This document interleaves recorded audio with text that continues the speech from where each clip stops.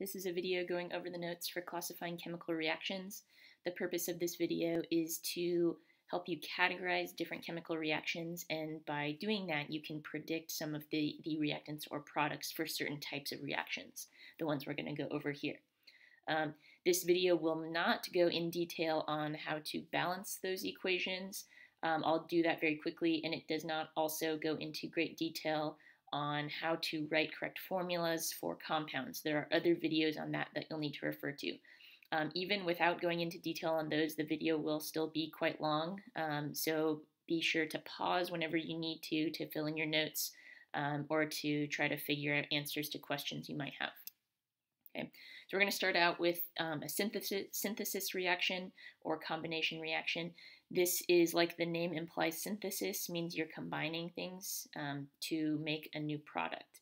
And the way that you recognize a synthesis reaction is that you make one product. So it says a compound is made. A single compound is made from simpler substances. Usually those simpler substances are elements, and if you were going to predict what those reactants were, you would assume that they are elements. But sometimes if you're just given the reaction and you're asked to classify it, it might be synthesis even when it doesn't have elements, but as long as they're simpler. So this is the general equation for a synthesis reaction, so I want to make sure you understand how to read this. You'll see these for every type of reaction we're going to cover today.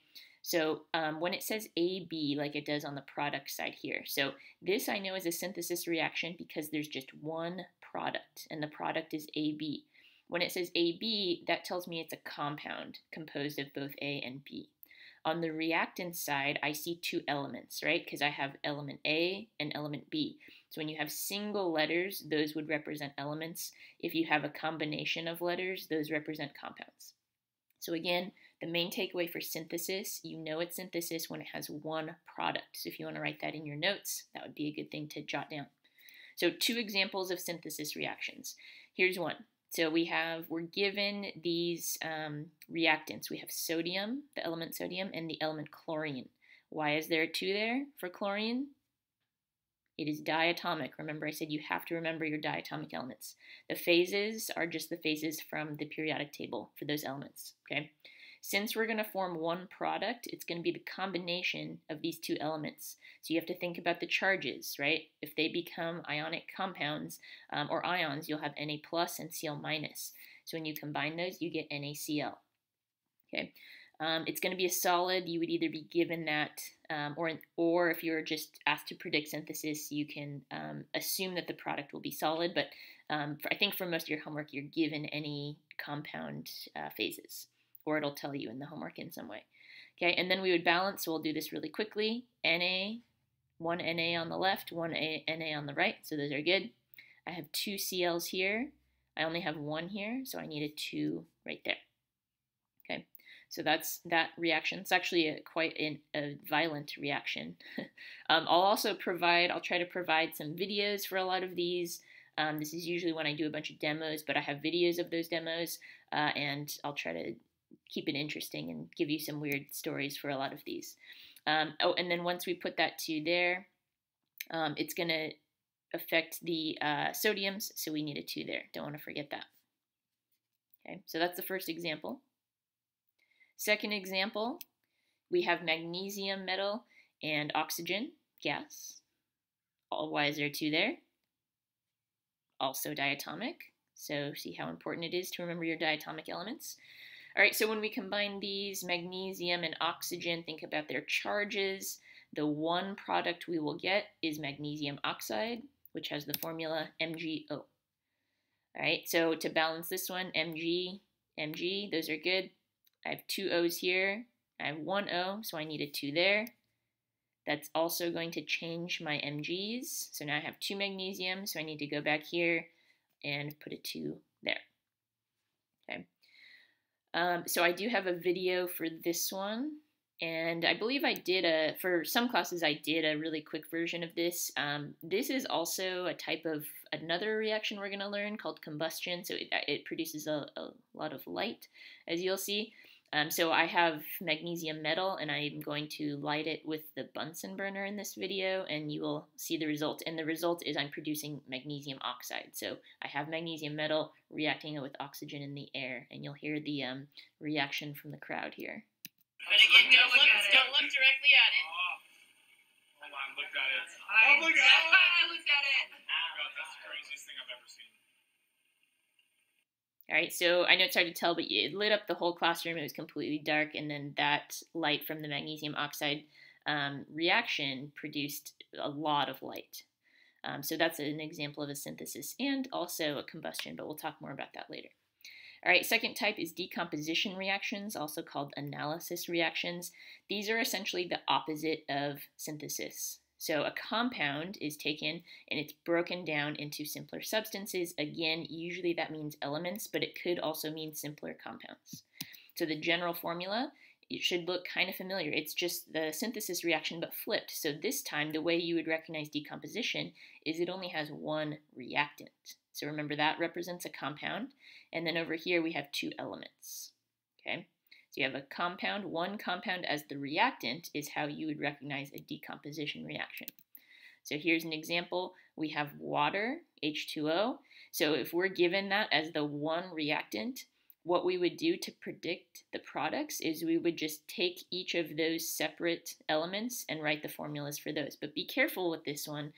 So you need to have hydrogen and oxygen. So think about what the formulas would be for hydrogen and oxygen. It's not going to be H and O, right? They're both diatomic. So it's going to be H2 and O2. All right, so be careful with that.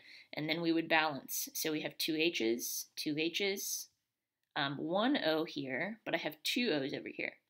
So to fix that, I'll put a 2 in front of the H2O, but that also changes my H's. So 2 times 2 gives me 4 H's on the left.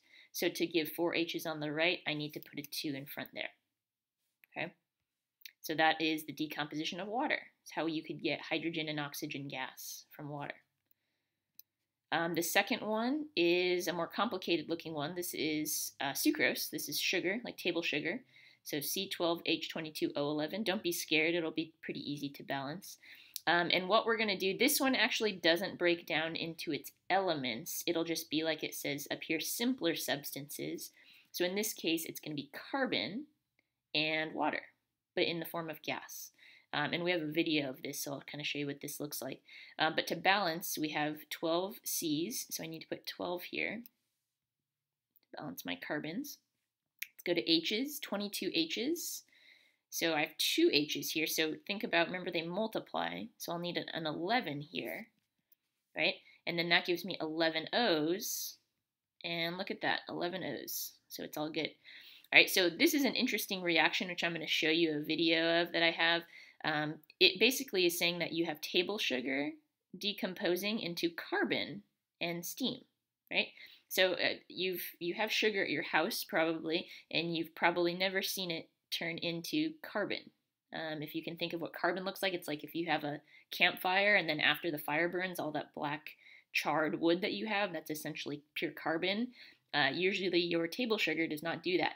However, if you use a catalyst, which a catalyst is something that makes a reaction go faster, and it doesn't actually participate in the reaction, but my catalyst here is going to be sulfuric acid, which is a really nasty acid. But I'm going to add sulfuric acid to this table sugar here. This is just table sugar.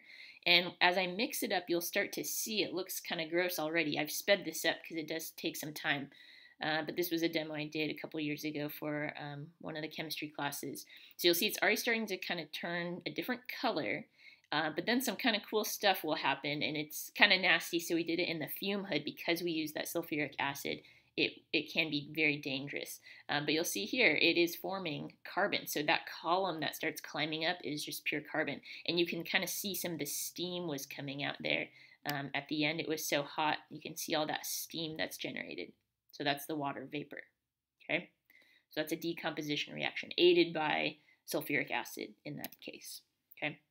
So those are the first two. Remember, you can always pause the video or go back and rewatch. We're going to be covering a lot of reactions in this video. Okay? Single replacement reactions are next, or single displacement. There are two types that you need to know. They're very similar, And the mechanism is the same, but they're slightly different. So first we're going to talk about cationic. So single replacement reactions is when one element that's alone will switch places with another element that's in a compound.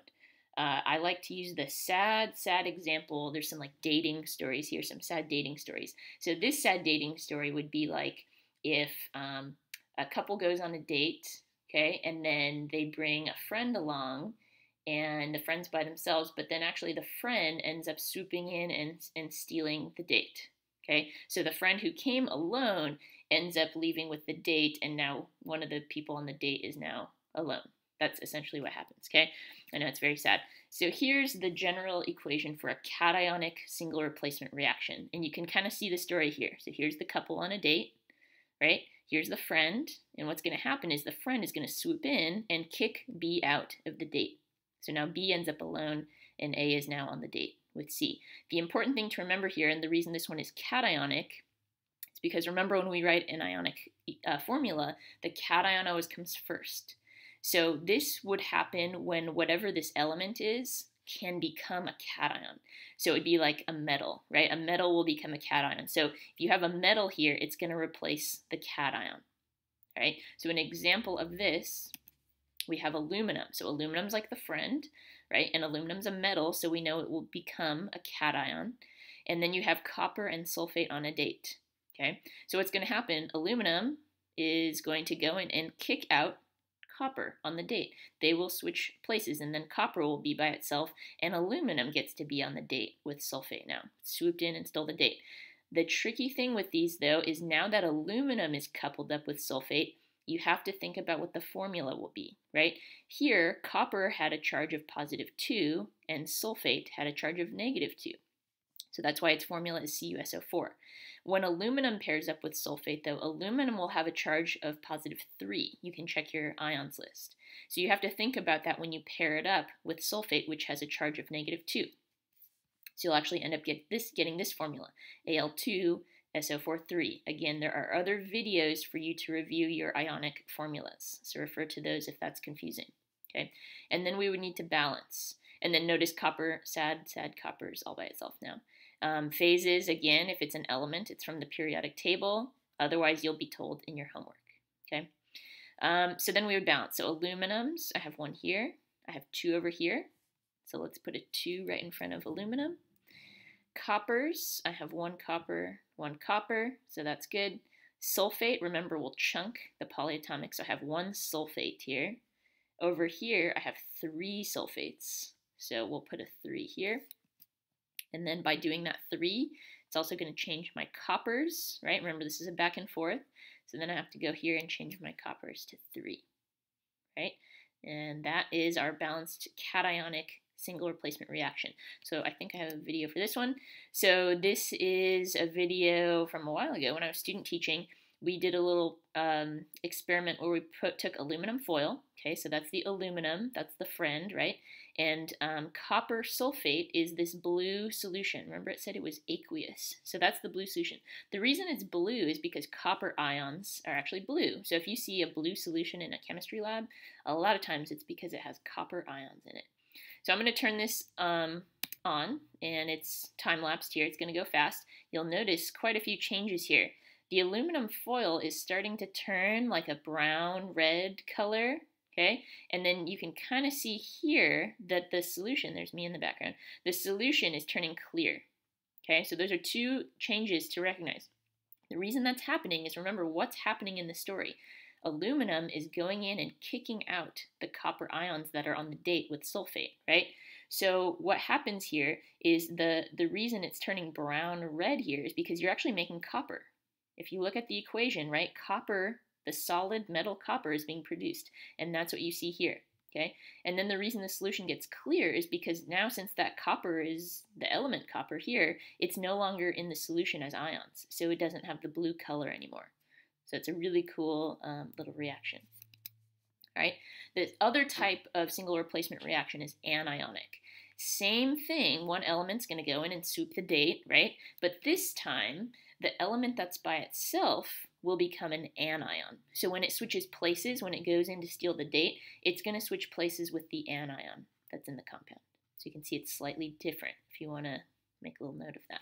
Okay, so the example here for anionic single replacement is chlorine is the friend, and sodium bromide is the compound on a date together.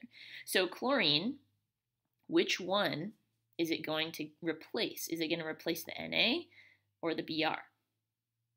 Right? Hopefully you said Br.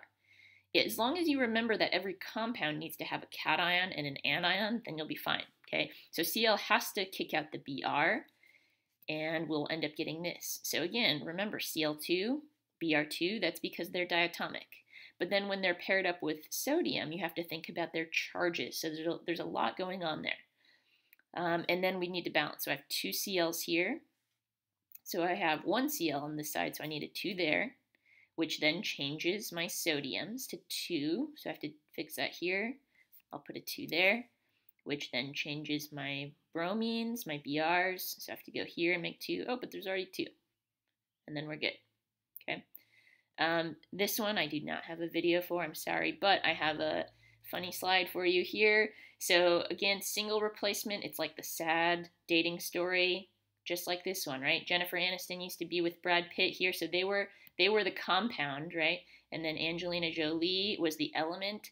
This is the classic single replacement story, right? Angelina Jolie is actually going to swoop in and steal the date. And now Jennifer Aniston is the element all by herself, and this is the new compound. Right? So just remember that. It'll help you. All right, number 4, double replacement reactions or double displacement reactions. The weird dating story that goes along with this one is you go on a double date, all right? You and your friend go on a double date with your dates, and then you end up liking the other date more, so you switch dates. That's what happens. Everyone still has a date at the end, so everyone's happy. But here you have 2 compounds, and they switch partners. Again, you have to make sure, though, that every compound has a cation and an anion. As long as you make sure that that happens, there's only one possible way to do the switch. Okay? So there's 2 types, precipitation and neutralization. So let's talk about precipitation first. Precipitation is called precipitation because it forms a solid. One of the products will be solid. And if you remember when we do our labs, what we call that when we do a reaction and we form a solid, we call that a precipitate. You might remember PPT. So that's a precipitation reaction. You've done lots of these. So here's what it looks like. Okay, so here's our double date setup. Okay, so we've got lead 2 and nitrate on a date. They're one couple. And then we've got potassium and iodide as a couple. So we have 2 couples on a double date. They're going to switch partners. But again, be careful. You need to make sure you pair up a cation and an anion. So you can think of it like this. Lead, just switch lead and potassium. Just switch those. But you have to think about the new couple. When it forms, they have to balance the charges with the new partner. So K is going to be partnered with NO3, and PB is going to be paired with I. But make sure you balance charges. So again, there's another video that goes over this. These would be the new compounds with their charges balanced. And then we will balance the entire equation. So PB is good. Nitrates, I have 2 nitrates here. I have 1 over here, so let's put a 2 there. And then that changes my potassiums, so I need a 2 there. That changes my iodines, but I already have 2, so then it's good. So remember, the reason this one's called a precipitation reaction is because if you look here, and your homework will go over this, but it says solid. So you formed a precipitate, PPT. So that's a precipitation when one of the products in this double replacement is a solid. That would be what you see in your lab when you get that solid. And I have a video of this actually. So you have 2 solutions. They look the same, right? But one's lead 2 nitrate and one's potassium iodide. Both clear solutions. When you mix them together, you've actually done this in the lab. You've done this. You get a yellow PPT, yellow precipitate. Okay? So that's what you would see when you do that double replacement reaction. The other type of double replacement reaction is neutralization. And this occurs when one of the products is water. So here's an example. Same mechanism, okay? And actually, you don't need to know this, but this is just kind of interesting. A neutralization reaction is an acid-base reaction. If you've ever heard that acids and bases will neutralize, this is what that means, okay? You don't have to know this at this point. We haven't talked about acids and bases, but hydrochloric acid, you know that's an acid. I'm telling you now, sodium hydroxide, that's a base. So when we combine them, you'll see why they neutralize, right? So if we have these two couples on the double date, just switch them, right? So switch the Na and the H. So that's going to put Na with Cl, which you know, that's sodium chloride, right? And then H is going to be paired with OH, which if you think about how to rearrange that, HOH, right, what would you get? You get H2O. H2O over here, right? So you don't write HOH, you write H2O, so that's water. And this is why it's neutralization, because you take an acid and you take a base, and all you get is water with some salt in it. Okay, so the way you recognize neutralization is that one of the products is H2O, and that would be a liquid. Okay, this one I don't have a video because it would be extremely boring to watch. You would take two clear solutions, mix them together, and you get a clear solution, salt water. However, if you did this in the lab, it would actually get warm, and that's how you would know that the reaction happened. It's an exothermic reaction, and it releases heat. So you could know that the reaction happened that way, but you wouldn't see anything. Okay. The last type, everyone's favorite, combustion. Combustion is when something reacts with oxygen to produce energy and light. So anytime you think of an explosion or something burning, that's a combustion reaction. So that's why students tend to like this one. Okay. The general equation for this one is very general. All it says is that you take some reactants, it reacts with oxygen, and then you make some products.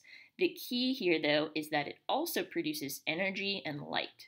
So if you didn't see the reaction, if it was just written down, you actually wouldn't be able to tell if it's combustion or not. It has to give you this information somehow, or you have to see it, okay? But there is one type of combustion reaction that you have to know is combustion. So you need to make sure you are familiar with this reaction. This is a specific type of combustion for combustion of a hydrocarbon. Hydrocarbon just means it contains carbon and hydrogen. It may or may not have oxygen here. So I put X, Y, Z because these could have any number of carbons or hydrogens or oxygens, or it doesn't have to have oxygen at all. But when one of those hydrocarbons reacts with oxygen, you always get the same two products, which this seems weird, but you always get carbon dioxide, CO2, and H2O, water, always. So this is very typical of different types of explosions you see. They'll produce carbon dioxide gas and water vapor. And that's why a lot of times you see some condensation in the container.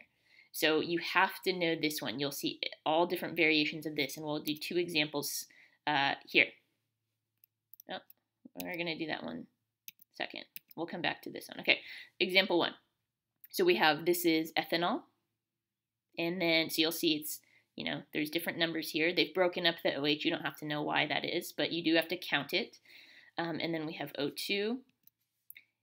Always going to be the same two products, CO2 and H2O. It doesn't matter what numbers are here. It's always going to be CO2 and H2O. And then we'll balance. So 2 carbons. So I need a 2 there, right? Let's do hydrogens next. So I have 6 hydrogens here. So how can we make this 6 hydrogens? Put 3, right? And then oxygens. So I have 2 times 2 is 4 oxygens there. Plus the 3 there gives me 7 oxygens.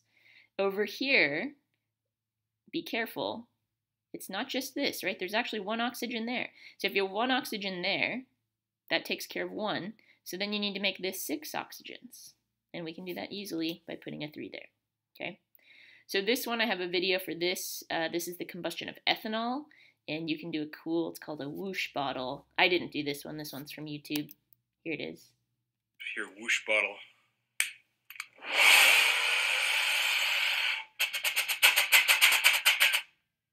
All right, so to do that, they took this bottle, this glass bottle, and they filled it with ethanol and then dumped it out. So it just has like the vapor of ethanol, which is like kind of your basic alcohol, and then they lit that on fire. So it's all the ethanol vapor.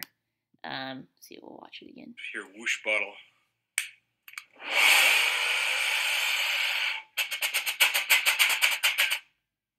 Pretty cool. You can Google some other classic demos. And then the last one, which we already accidentally saw, that was my bad. The last example is the combustion of methane. So CH4 is methane gas, which is the gas we have in our labs when we do Bunsen burners, when we use Bunsen burners. So again, we have some type of hydrocarbon, right, reacting with oxygen. So what will the products be? Always the same products, CO2 and H2O, and then you just need to balance it, right? But look, the products are always going to be the same. It's just different amounts. So carbon, that one's already balanced. Hydrogen, I have 4. Here I only have 2, so let's put a 2 there. And then oxygens, I have 2 here, plus 2 there. So a total of 4 oxygens on the product side. So to make this 4, we'll put a 2 there. Okay. So this one I usually do as a demo. I fill a coffee can with methane gas, and then I light the top of it. There's a little hole, so I light it on fire, and it's like a little candle. And then it just burns in the dark for a little bit, and then we'll see what happens at the end right here.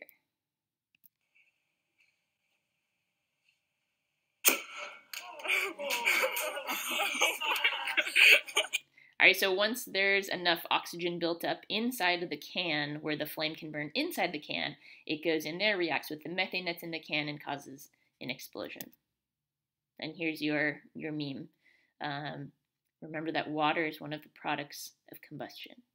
Always CO2 and H2O.